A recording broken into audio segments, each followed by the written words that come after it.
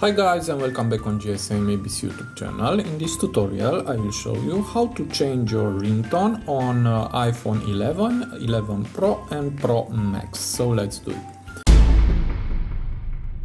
So to do that it is very easy. Just go to settings and here scroll down and go to sounds and haptics.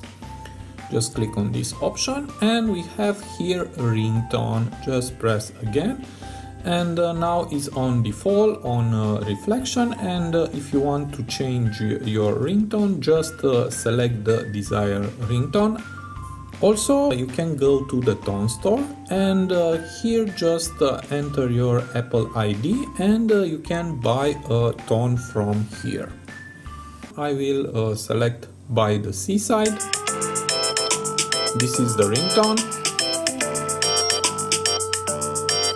And now just press back and exit and let's see if everything is okay. I will call on this phone.